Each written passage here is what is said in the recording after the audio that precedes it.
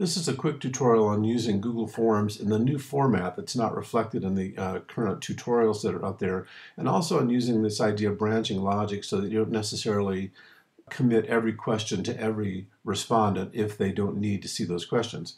This is a bare bones little survey about Skip's Restaurant. There's a question about dining. Have you ever eaten here? Yes or no? If you have, there's some questions I want to ask you. If they're not, then there's no sense in you seeing the rest of the question, and we're going to use branching logic to skip to the end of the form and just submit it. The next section is the quality of service. You see there are two questions here. The one called quality, and the question there is how would you rate the quality of the service on your last visit? And another called speed. How would you rate the promptness of service on your last visit? These both use this linear idea, rating 1 through 5 scale. You can change the scale if you want to when you create these. And then there's a third section here that asks about the quality of the food. And the first question asks how many guests there were, 1, 2, 3, 4, or 5 or more. And that's all this survey is asking right now. Of course, you can add more questions anytime you want to, add more sections anytime you want to. Very simple process to do that. But we're going to use this simple version of it to kind of get in the idea of how you create this form. So I'll create this form in front of your eyes simply by going to my Google Drive and making a new Google form. Now, I've started that form here. I've called it Skip's Other Restaurant because I already have a saved form called Skip's Restaurant. So these questions are about Skip's Other Restaurant. And you can see that I've added a question called Dining. And I'm going to add some options in a minute, but the question Dining needs to have a little more explanation. So I'm going to go down to the More menu down here and open up the description. And I'll give a description of what I'm actually asking this question now. And the question is very simple. Have you ever eaten at Skip's Other Restaurant? The choices are pretty simple, yes or no. If they answer no, I don't need to submit the rest of the form to them, so I'll use branching logic in a minute to move from here to the end of the form. I am going to make this a required question, and that's the only question I'm going to ask in this initial section. I'm going to make a new section now by clicking on this little section tool over here, and this section has to do with quality of service, with a quick description that explains why I'm asking these questions. Now, this section doesn't have any questions in it yet, so I'll click on the little Add Question tool over here. The first question has to do with the quality of service, so I'll give it a short title here. I'll go down to the More menu and turn on the description, and I'll actually put the question in this part. How would you rate the quality of service you received on your last visit? I'm going to give the choice as a linear question from 1 through 5. So instead of being a multiple choice default question, I'll choose linear scale over here. 1 through 5 is fine, although obviously you can change this to any scale you'd like to. The labels are going to be poor and excellent. I'm going to make this a required question. And now I'm going to add another question. Go to the question tool over here. And this question has to do with the speed of service. Again, I need to make that question really obvious to people, so I'm going to go down to the More menu, turn on the description, and actually ask the question in this part right here. How would you rate the promptness of the service of your last visit?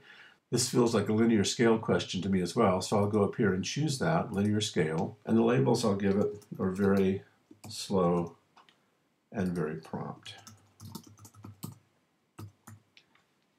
I'd like to make this a required question as well. And because they've already answered yes, that they've eaten here, I don't need to branch any logic out of this. I don't need to use branching logic to get to a next place. I simply need to add another section on here, which I'll do by clicking on the section tool. And this section asks about the quality of the food, with a little description here so that they'll know what they're about to get into. I need to start adding questions, and I'll just add one in this section for brevity here. The first thing I want to know is how many guests were there in your party? And again, oops, sorry, not guests. And I'll go down and turn on the description so that I can actually ask the question right here. It's a little bit cleaner, I think, to do it that way. And in this case, I'm going to choose a multiple choice option for the question because I want to know fairly precisely how many people, if they had a small group or a large group. So the first option is going to be 1. The next option is going to be 2. Then 3, and 4, and those are the normal numbers that you might see in a restaurant group, but I'm going to give them an option of 5 or more for larger parties. And again, I'd like to make this a required question. And then we'll call this survey done. Obviously, you could add more sections and more questions if you needed to. But here's the logic. Have you ever eaten here? Yes or no? If you have, I simply want them to continue this form. If the answer is no, I just want them to submit the form and that's that. They don't need to see the other questions because they've never eaten here. So we're going to go back to the first section here where I ask the yes or no question that starts this branching logic. And I'm going to choose down here to go to a section based on the answer that they give me. If they say yes, I simply want them to continue to the next section. That makes sense. If they say no, I could send them to another specific part, another section that I've already created if I wanted to, but I'm simply going to ask them at this point to submit the form because I have no other questions to ask them. So this will branch. If they say no, they'll simply submit the form and that's that. Otherwise, if they say yes, it's going to continue to the next section, which is the default behavior for all the questions that you ask. So for quality of service, they've already told me they've eaten here, so I'm going to ask them these questions. And I don't need at this point to give any branching logic because I simply want them to continue the next section. If I did, there's a little selection down here that lets me choose another section to go to or simply submit the form. I don't need to change it in this case. They'll simply go to this question, and then when they're done with this question, they're finished with the form entirely, and it'll get submitted. So let's see how this works. I'll send it to myself. I'll send it by email to myself here. The subject of the email is fill out my survey. And I'm not going to include a message here, but it probably is good practice to do that if you would like to explain what's going on with this survey. I'm going to definitely include the form in the email and click on send. Now I need to go check my mail. And you can see there's some email from me about filling out my survey. I'll click there. I see that there's a form about Skip's Other Restaurant. Have you ever eaten at Skip's Restaurant? Yes, I have. Continue.